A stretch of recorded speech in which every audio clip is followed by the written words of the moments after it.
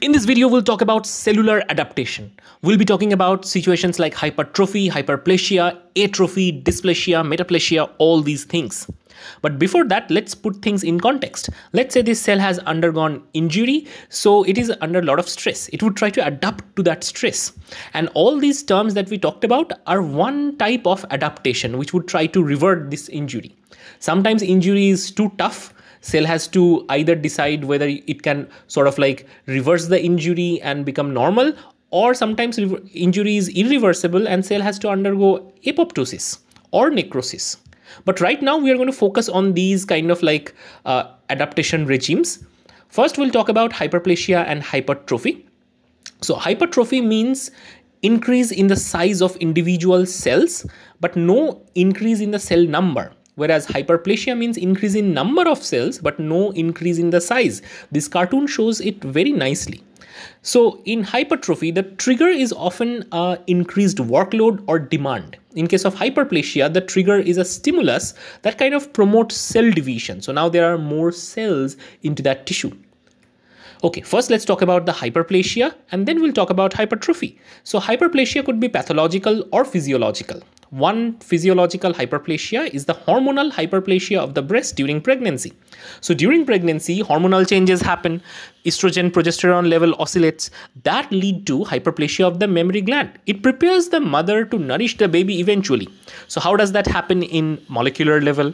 So first, estrogen is bound to the estrogen receptors that gets into the cell and into the nucleus. Estrogen receptors can lead to transcription of many genes associated with cell division, and that's how there are more cell that gets added up to the mammary gland and the breast become bigger. There could be pathological hyperplasia like endometrial hyperplasia in the uterus, where the uterine lining becomes abnormally thick, and this happens due to an abnormal balance between the progesterone and estrogen. Often this is found to be the predisposition of uterine cancers, so it is a pathological situation. Now, other examples include wound healing, where more and more cells are added to that injury site to compensate for the wound. Also, there could be compensatory hyperplasia of an entire organ. For example, there is a liver injury, which often can occur due to some sort of like infection, surgery, etc. But if given enough time, that entire liver can regenerate with this process. That's amazing. Now let's talk about hypertrophy. Hypertrophy, as you remember, is like increase in the size of the organ or size of the tissue. That means there is no increase in the cell number, but increase in size. One of the best example is muscle hypertrophy. All the cells in the muscle are now bigger and they are just larger in size. So overall, there is more myofibril synthesis. There are increase in the cellular dimensions. Just like pathological, just like hyperplasia, hypertrophy could be pathological or physiological. We'll talk about that. But let's talk about what factors can cause actually hypertrophy. So there could be increased functional demand, stimulation by hormones, induction of growth factors, etc. All these signals boil down to the cell surface receptors. For example, insulin-like growth factor 1 is a key driver for hypertrophy. Other than that, myostatin, androgen, osteocalcin, all of these things can lead to a hypertrophy of a muscle. Also, there could be mechanical signal that is interpreted by integrin-like receptors on the cells. So all these signals boil down to few important physiological and cellular events, that is increased production of the muscle protein, increased myofibril synthesis, that leads to an overall increase in the muscle. Now, there is a massive physiological growth of the uterus during pregnancy, and it's a good example of basically enlargement of an entire organ. It's a physiological hypertrophy. So in this case, what happens is the estrogen hormone lead to then bigger size of the endometrial cells. Eventually, the smooth muscles that are present there becomes big. So this is how it can hold the entire fetus during the entire span of pregnancy. Now let's talk about pathological hypertrophy. One of the best example is left ventricular hypertrophy, where the heart becomes maladaptive and the heart becomes arrhythmic, and sometimes there could be heart failure and death. So why does this happen? Because there is an increased production of cellular protein, and the trigger is excessive hemodynamic load. So this all boils down to those cell surface receptor and signaling, like IGF-1 and IGF-R signaling, adrenergic receptors present in the heart muscle, and also mechanosensors that are present in the heart muscle, which can sense increased workload. All these things boil down to transcription factors, which ultimately produce several contractile proteins, myofibrils, etc., that can make heart wall thicker. So this is an example of hypertrophy, which is pathological. Now let's talk about other aspect. Sometimes what happens is the overall isoforms that are used to contract muscle. For example, the alpha isoform of the myosin is now altered with the beta isoform of the myosin. And this is more energetically economical. So sometimes this kind of change also happens associated with hypertrophy. So this is a quick summary of the hypertrophy. But let's move on to atrophy. So there is a kind of like popular belief that use it or lose it. Atrophy is just like that. So atrophy means like decrease in the tissue mass or size due to less usage. So cytoskeleton degenerates via ubiquitin proteasome pathway, or there could be change in autophagy as well. There could be reduced protein synthesis, and that could be seen in people who are not using their muscle. So the muscle becomes thinner, and basically people call it atrophied muscle. So the causes of atrophy includes disuse, deprivation of blood supply, loss of hormonal stimulation, or sometimes even poor nutrition. So all these things lead to atrophy.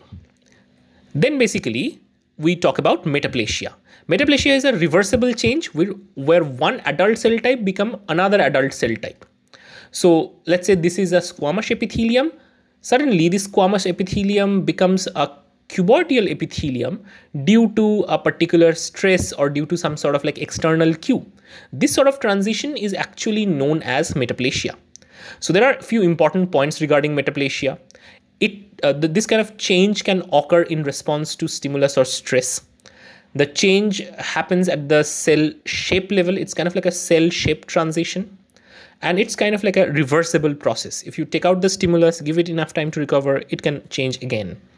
So what is the cause of metaplasia? Chronic irritation, inflammation could be a trigger. So sometimes the body responds to stressors by replacing one cell type with another cell type which is better adapted to that stress. And that's a basis of understanding metaplasia. A real life example is an epithelial metaplasia in the cigarette smoker's lung.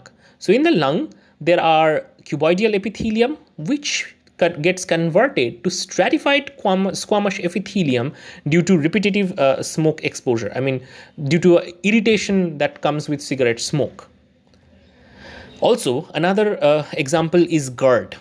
GERD basically is a kind of like an acid reflux problem where the squamous epithelium gets changed into a columnar epithelia. And this is because by changing this epithelial architecture, the body could handle with the stress better. Okay. Also, intestinal metaplasia happens in the prolonged acid reflux problems where basically esophageal cells becomes more intestine-like just to cope up with the stress. So, I mean, this is also this kind of situation is also pathological because it is associated with some sort of like problem. Let's talk about other examples. So there are stages of this sort of like metaplasia because normal esophageal epithelium gets converted into cuboidal one. So it's Barrett esophagus. If GERD or the acid reflux is treated, given time for recovery, normal esophageal epithelium would be reversed because this process is reversal. But if it is untreated and repetitive situations are happening, then what would happen is there could be dysplastic or Barrett esophagus, and eventually it would lead to adenocarcinoma. So obviously These kind of cell shape transitions are pretty risky. Sometimes if it is irreversible, it often leads to pathological association like cancer. There are some examples as well, because apocrine metaplasia of the breast does not increase the risk of cancer, unlike that esophageal scenario. Another example of nutrient deficiency induced metaplasia is basically keratomalacia, where vitamin A deficiency lead to a hardening and thickening of the transformation of the thin squamous lining of the conjunctiva into keratinized or hard squamous epithelium. So this kind of transition happens due to malnutrition. There are other examples like connective tissue metaplasia, where connective tissue becomes bone-like. There are muscular metaplasia, where skeletal muscle becomes smooth muscle. So all these transitions have been seen and reported in human diseases. Now let's talk about dysplasia, which is not actually an adaptive response, because dysplasia happens when things are really, really wrong. So basically it's a disordered and precancerous epithelial cell growth. So this is a normal organization of an epithelia, and this is how the dysplastic epithelia look like. So there are few cells which are normal, but many of the cells have changed their shape and size, and it becomes totally different. So this is characterized by the loss of uniformity in the cell type in a tissue. So cellular features of dysplasia includes loss of tissue orientation, nuclear changes, nuclear cytoplasmic ratio changes, clumped chromatin, etc. So often it has different stages. We'll talk about it. So there are normal epithelial organization, low-grade dysplasia, and here is the high-grade dysplasia. In mild to moderate dysplasia, basically this is still a situation which can be improvised, but severe dysplasia often becomes irreversible, and it can mostly progress to carcinoma development.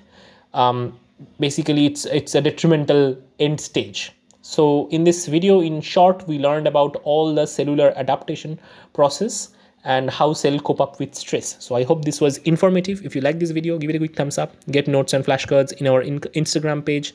Links are provided in the description. And don't forget to support our channel. It takes a lot of effort to make these videos, and each of them are authentic, visually pleasing, and helping you in your preparation. So please support us and share it with your friends, and see you in next video.